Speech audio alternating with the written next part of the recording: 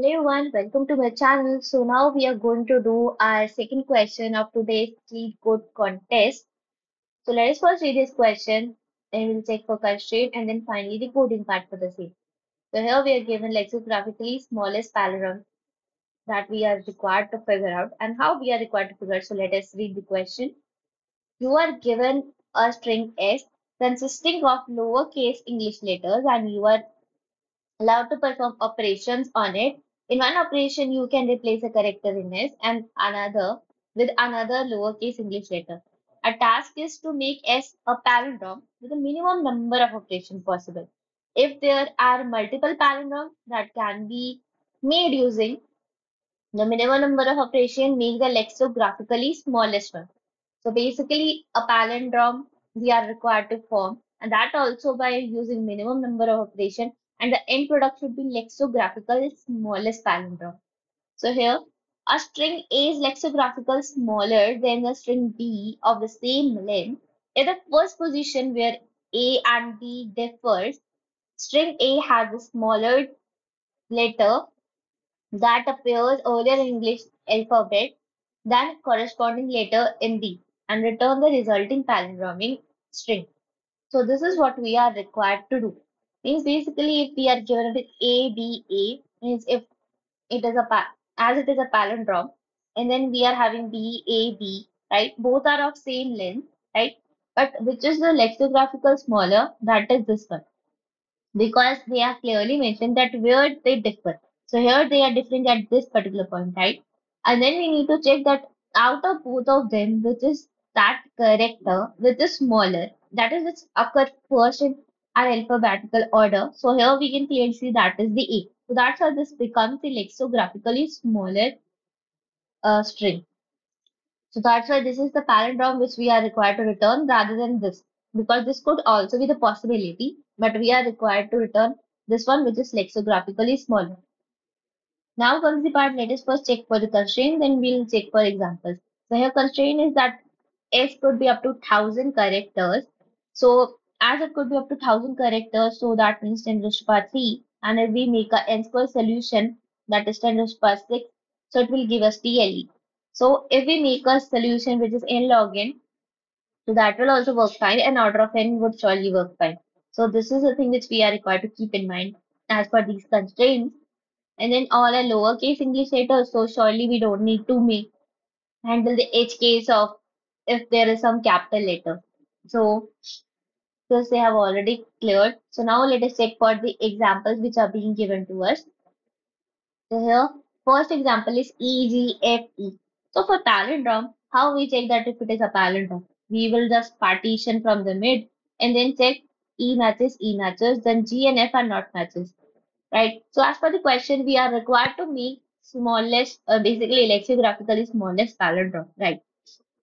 So how we can make? So we'll check G and F.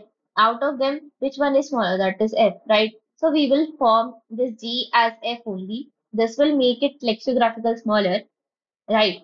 And because both of letters are same, so it will still remain a palindrome. Why we are doing in this manner, the thing is that we are required to use minimum operation. As we would have done by sorting and something like that, but that won't result in minimum operation and that will become much more complex and that even won't give us desired result.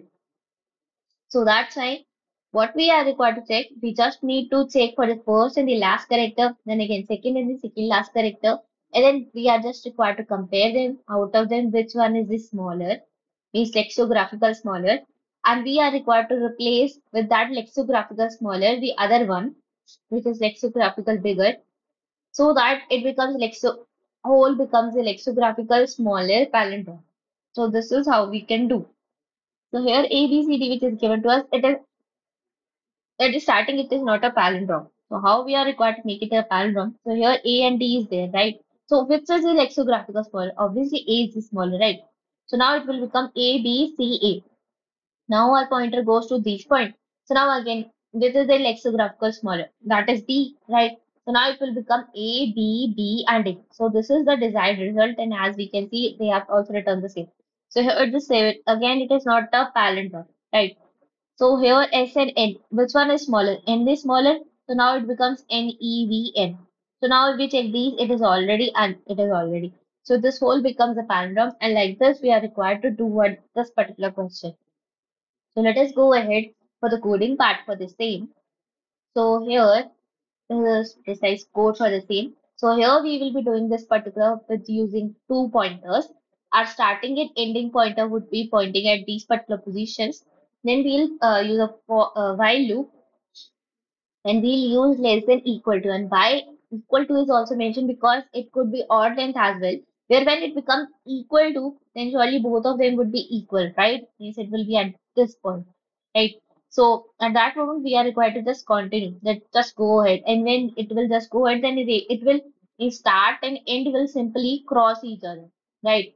So this condition won't satisfy at that moment, and then we'll just exit and return the S. So that's why I use this less than equal to. So this was condition when both of them are equal, means these characters are equal. And then if any one of them is lesser than, so we are just going to assign the lesser one to the bigger one and then move ahead. And then same here. So like this, we will be going in this particular string traversal, and then at the end we will be returning the what is transformed string which would be there as our answer. So it will be surely be lexicographical smaller because already we are checking that which one will be smaller, that will be assigned to the bigger one. So surely this will be a lexicographical smaller. So now comes the part for the time complexity and space complexity. So the time complexity for the same would be here. You can clearly see that it is order of n. And space complexity again order of 1 because we are not using any extra space here. You can clearly see that. So this was all for this particular question. If you have any doubt, you would comment that down. And yeah, this was all. Thank you.